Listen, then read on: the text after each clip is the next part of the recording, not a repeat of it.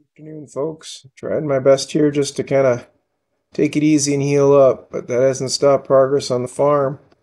Today, as you can see, the ladies are out at the old silo. It's a wonderful silo. I know the wood is all gone and it's been taken down over the years, but it makes for a great planting box. Just excellent. Kind of got it divided into two sides here. The side here with my daughter that they're both planting on right now. This is going to be the, how do you say this, delicata squash? Kind of a winter squash that kind of reminds me of like, uh,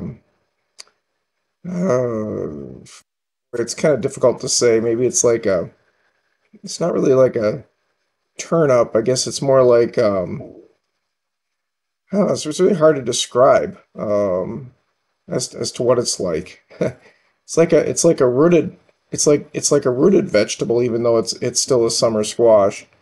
Anyways, they're putting those on this side, and on the other side, we're going to be putting the sugar baby watermelon, which crawl around, and the honeydews. Both of them crawl around each other really nice, and they don't hurt each other much. You know what that squash probably tastes like the most to me is more like a yam. I guess that's the texture I would say on that.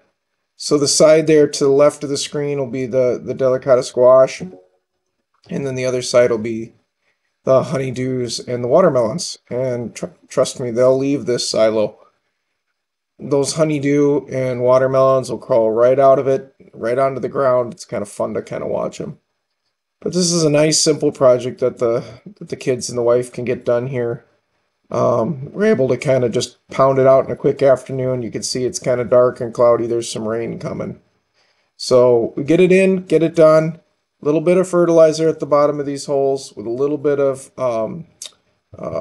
shoot, I can't think of the term that they used to help break up the soil a little bit. And then in went the plants. It's all done, folks. 2024 silo is planted. Squash on one side, melons and honeydew on the other. And I'll keep you posted, but I hope it grows well for the season. And again, folks, thanks for the thoughts and prayers as I recover and heal, and keep watching us on our Homestead channel.